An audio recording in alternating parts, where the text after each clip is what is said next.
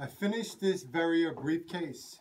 I brought out this old brown one that I have to show you the difference in the colors. The new one, this chocolate color, and you have like an old one. This is an old sample that I've had. It's a brown English bridle leather, but this is the Verrier style. Really like the way this briefcase came out. This is a double gusset, back newspaper pocket, really clean top. And you can see, I like the way it bows on the top. So when you're carrying it, it just gives you a nice side profile, and even a top profile. As compared to this old style, I think because I used a whole lot thicker leather than I do here, you'd see it's more box here. And plus this is not lined, this leather. This is, I'm going to show you in a second. So I just wanted to point that out, that I just like the way it bows. Just like the way this style comes out, feels good in the hand.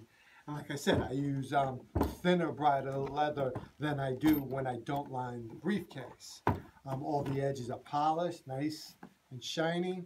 And you got a center buckle strap, solid brass, and you got your rings on top. Here's your shoulder strap. And let's open it up. I think that's the best part of this briefcase. I lined this briefcase in an orange suede lining that I think goes perfect and looks beautiful with this chocolate brown bridle leather. It just opens up the briefcase, just makes it pop. Look how bright that is inside.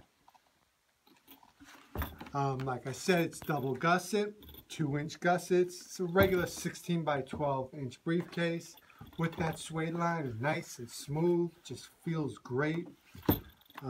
And like I said, it just pops. It makes it really bright, this orange. This is a new color for me. This is the first time I've lined a briefcase in orange. Probably won't be the last, just because, especially with this combination, this brown, this chocolate brown, and the orange, it's perfect. Perfect October color, Halloween colors. That's right.